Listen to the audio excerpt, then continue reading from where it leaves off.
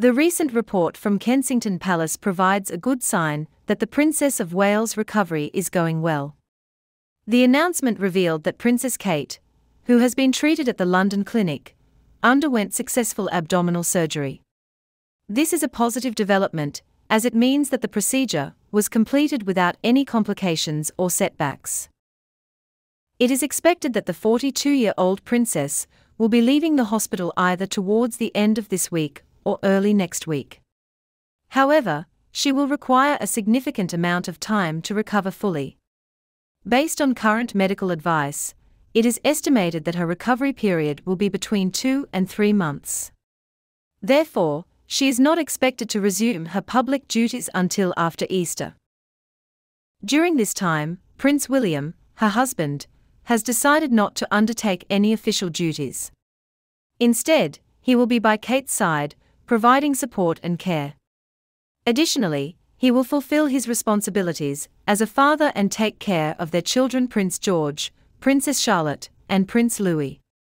Prince William has already postponed a number of engagements to prioritize his family's well-being.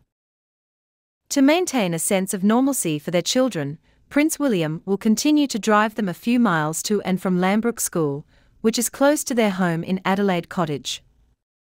They will also spend weekends in Windsor, as it accommodates the children's sporting commitments. Additionally, it is likely that they will visit their Norfolk base, Anmer Hall, during school holidays. While the princess recovers, she is expected to maintain contact with some of her charities, particularly her involvement with the Shaping Us campaign. However, her level of participation will depend on her recovery progress.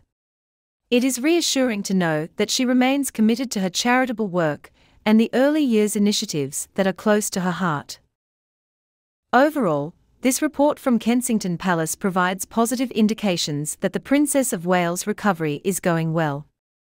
Her successful surgery, along with the support of her husband and the dedication to maintaining a sense of normalcy for their children, underscores a positive outlook.